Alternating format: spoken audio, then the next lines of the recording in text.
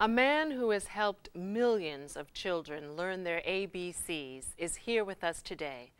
Mr. Roscoe Orman, commonly known as Gordon on Sesame Street. We are thrilled to have him here in the studio with us. Welcome. Thank you. Yeah, Thank so you. you're going from hot topics to the hot seat. Yeah, you got me all over the place now. Gee, what's Absolutely. next? What's after I this? don't know. We'll think about it. We'll think about it.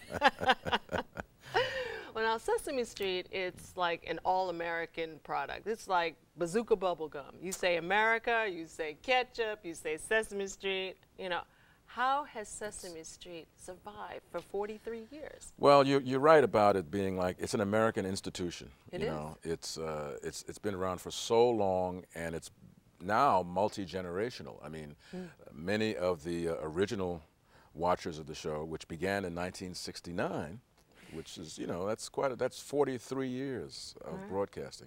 Many of those original viewers are now parents or even grandparents, some of them.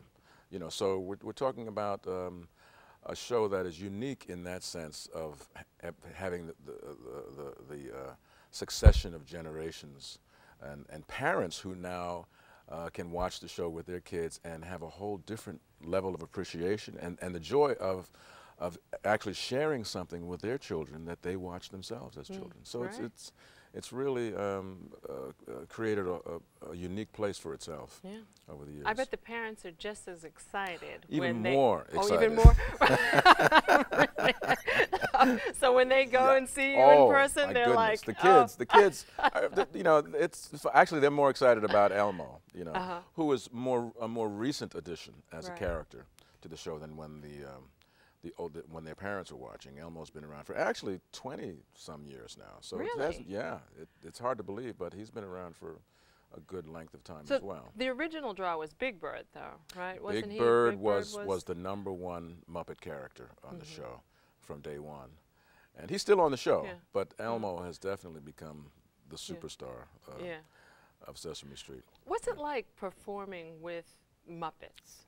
What is that like? Well, it's unlike anything else that I've done or that most actors will ever do in their careers in terms of, you know, especially if you're a theater actor like myself, where you rehearse a play and you work with a company of other actors. You establish relationships with those actors and with the characters, between the characters. And working with a Muppet means that you have to establish a relationship with this inanimate object, while in very plain view to you, although not to the audience, is the puppeteer under the Muppet, who's operating the Muppet and speaking for him. Right. So the challenge is, as the actor, not to look at the puppeteer, which is really hard Yes. at first, because this is the person who's doing the talking. But once you've, like all of us who are on the show now, eventually established relationships with those Muppets, with the characters, then we really, it's like any acting. It's a suspension of disbelief where you are pretending that this is a real person. And actually, I have a very different relationship with Elmo than I do with Big Bird or Oscar the Grouch. And so we have a real sense of, you know, chemistry. Right, so you're so to actually speak. having a real relationship with this Muppet. Yes, Right. and but it's something that not many actors can do right away. Some, like Whoopi Goldberg, Robin Williams, the comic actors who have that sense of, they're almost like Muppets themselves sometimes, and they can really go berserk and kind of, And you go know, a lot of places, go a lot of places. Whereas the traditional theater or film actor is less used to doing that kind of, you know, imaginary thing. Now, Big Bird, how does Bird work? Because there's no puppeteer, Well, but Big the Bird. puppeteer is inside the bird suit. He walks, as you know, the legs of Big Bird are actually the legs of the puppeteer. Oh. He's got his legs and feet inside of Big Bird's feet, you know. It's like, actually it's a pants outfit, and then after the pants are put on, which are the legs, then the feathers and the head are one piece. And he operates the head like any other puppet, with his arm raised up into the head and the beak. He moves the beak with his hand moving, and he talks. And is that how he turns his head too? Turns yes, his head with his own with the hand. arm. Oh, okay. Now, only one of his arms, and I'm giving away some company secrets here, but only the left wing is really operable in terms of being able to function and pick up things and do things. The right wing can move, but it can't really pick up anything. And it moves because in the head there's a string that's attached to the top of the head, which Carol Spinney is the name of the puppeteer. His name is Carol.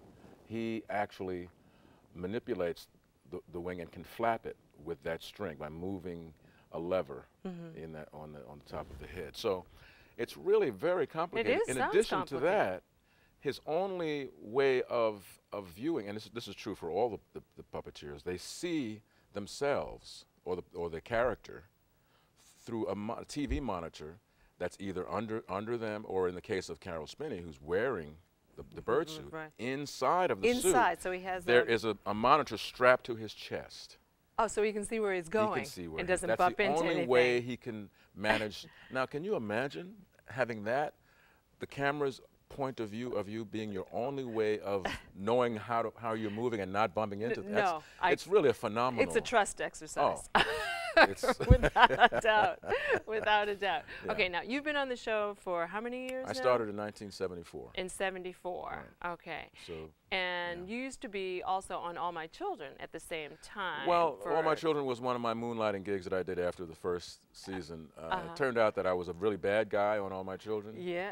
As you may have heard. Yeah, I heard that. Yeah. I heard that. A guy named Tyrone, who was a lot of fun. Because, you know, most actors love playing bad guys. Yeah. Because you get to do things that you would never be allowed to do in real life. You know, I mean, I'd be arrested if I did those things. Oh, but know. Sesame Street, how does No, that work with happy. Sesame Street? They were not happy. But that was only after my first season. I didn't realize the level of responsibility entailed in being Gordon. Right, exactly. You know, there is a whole image thing, especially when parents let their children watch a soap opera with them during the day. And, you know, the kid is saying, well, why is Gordon beating up that person?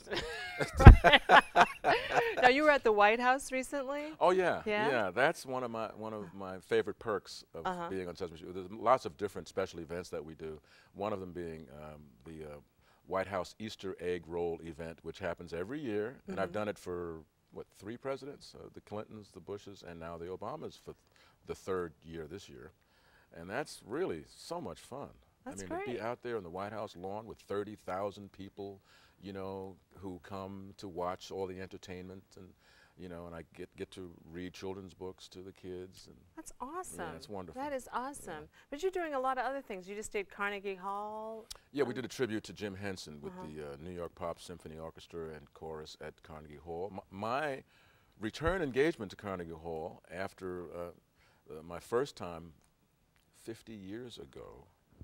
Ow. I was a child, yes. Yeah. I really was. But actually, I wasn't. The All City High School Chorus, I sang at Carnegie Hall. So this was a wonderful revisit to Carnegie Hall, which is, you know, a pretty prestigious place and a wonderful experience. Wow. Yeah. Well, Sesame Street has done a lot to open other doors, but you perform on stage and screen as well? I've continued to do my theater career performing Broadway, off-Broadway, and regional theater all over the country. Wow. Yeah. Well, thank you so much for carving out some time to be with us. My pleasure. On Eye of Anytime. the Tiger. Yeah. Yeah, we'll have you back again. Okay. For sure. We want to thank you for not only tuning in today, but for tuning in the entire season. We'll be back next season giving you a heads up about what's happening in the Nashville community and beyond. But remember, when you're in the eye, you know you're in the know. Closing out the eye will be TSU forensics team member Tyler Kinlock performing an excerpt from his award-winning prose interpretation. The father-son dyad might be the most socially significant male-to-male relationship in a young man's life. Undoubtedly, the birth of a physically disabled child will alter this relationship significantly. In fact, according to educational psychologist Gary Hornby, argues that not only do fathers have difficulty in adapting to the physical disability, but the variety of subconscious conflicts as well. Ultimately, Hornby argues that not only do fathers strive for a positive involvement in his disabled son's life with the purpose to nurture his son's masculine life. Stuck in Neutral by Terry Truman. Hey, my name is Sean McDaniels, and my life is kind of like those good news, bad news jokes, you know, the ones that you always hear. So which one do you want to hear first? Well, in the jokes, usually you hear the good news first, so here it goes. The good news is that my parents love me. But the bad news is that I'm pretty sure that my father is planning to kill me. But the good news is, however, is he be doing it out of love for me. But the bad news is that no matter how wonderful his motives may be, is that I be dead. So basically, I have cerebral palsy. When I was born, I got brain damage. A blood vessel exploded in my brain, and I can't control any of my muscles. I can't control my legs, my stomach, my arms, my fingers, my mouth, my voice, my eyes, not a one. And I remember this one time my dad came into my room and he shut the door behind him. He glanced over his shoulder and he had this desperate look on his face, like he was desperate to find a reason, any reason, not to kill me. I see the pillow in my dad's lap. He breathed slowly. Sean? Son? I love you. I love you. I love you. I love you. I love you.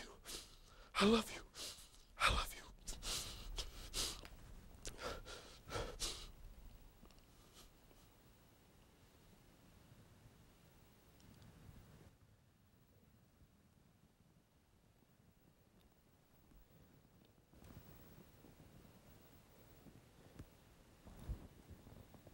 But as I lay there, I realized that there's nothing that I can do. So I'm not afraid of death, because maybe death is flying free.